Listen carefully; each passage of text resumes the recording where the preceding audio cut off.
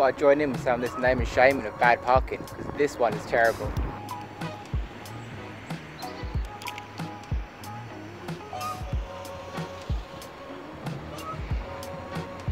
Whoops.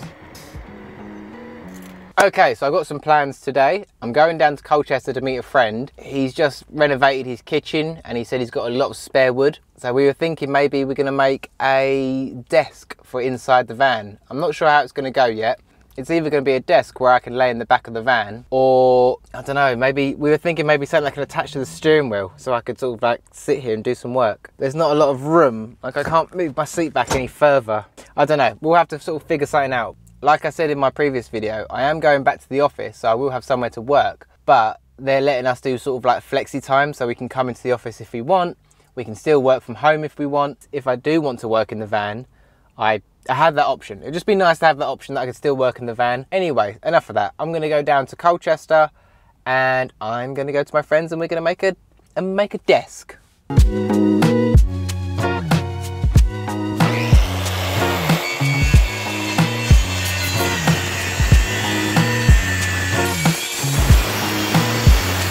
Hey bro, can I film you? No, your channel sucks. So my mate didn't want his face on camera, which I totally understand. So I did try and take a few shots as we was going along, but you know, after a while, I just kind of felt like I was getting in the way. You know, you just constantly got your phone out like, oh, let me get that, let me get that. And we just wanted to focus on the build. He invited me over, he's given me his time, so might as well use it, you know, so put the phone away and, you know, he done a great job. He really, really did. Now, there was two things that I said to him before we started the build. It had to be comfortable and it had to be able to be stored away, because this van is very small. And I think we achieved both those things. Okay, I can't really get the shot in the van. It's too small. I've tried every single angle. I can't really get like the desk in properly. So if it goes a bit dark or whatever, I apologize. But here it is, the desk. This is the desk and it works so well. Honestly, it's ridiculously good. It's outblown my, you know, expectations. You know, it does everything I need it to do. It's really comfortable. We decided to do it on the passenger seat side, so it gives me enough room between me and the desk, and I can sort of lay back a little bit and just sort of do my work. So that's sorted. To tackle the storage solution, we decided to put the legs on some hinges so it can fold away and it tucks away nicely by the side of my bed. It does what it says on the tin, you know.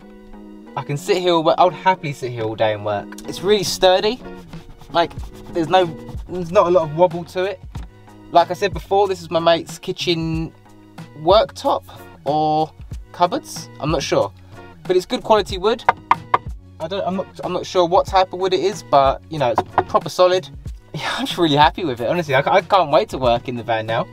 So basically all we did was we used cardboard to make a little prototype, just to make sure the height, the width and the depth was right. It was a lot of test and measure, you know. We kept putting the cardboard in. Does this fit? No. Go back, cut a bit off with a Stanley knife, you know, and just kept repeating until everything was perfect. And then once we got the main table sort of done, there was just a few little tweaks. Like on the side of the passenger door where the desk actually rests, it kept sliding off. So we just added an extra block of wood to sit in the groove of the armrest, and yeah, it just stops it from moving.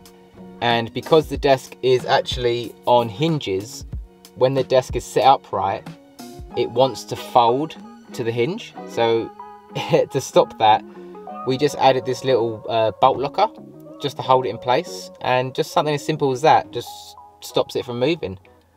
So yeah, I think we did a good job.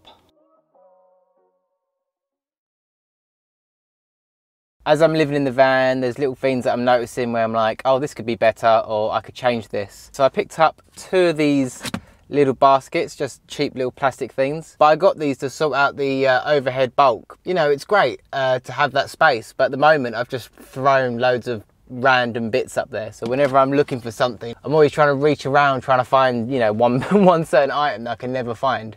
So I thought a bit more organisation up there, this could help.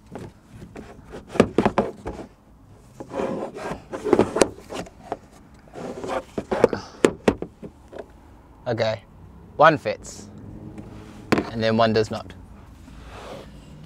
That's annoying. I suppose it can sort of, it can just chill there. What else have I got? Also picked up a air freshener that can go on the vent. Now I'm living in the van full time and going to the gym, I'm noticing that my dirty clothes are a bit pongy. So it's starting to stink the van up a little bit. Pro van tip, if you have a laundry bag, always make sure it's a bag that's breathable. So this one's sort of like a net. So I always keep mine by the window, and I just have the window cracked open just a little bit, just to let all that stink out. And last up is a universal phone holder. Normally I keep the phone on my lap and I'm driving along trying to look down, you know, dangerous, I know. Oh, sugar.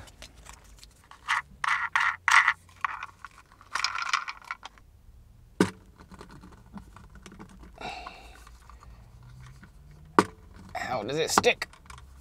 Am I just being an absolute bellend and don't know how this works?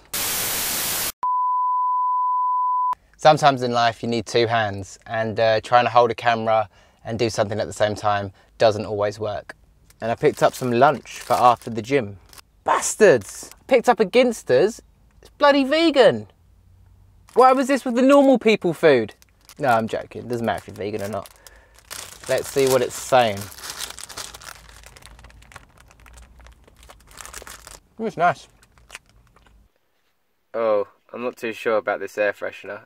It's pretty strong. It's got a pretty pungent smell.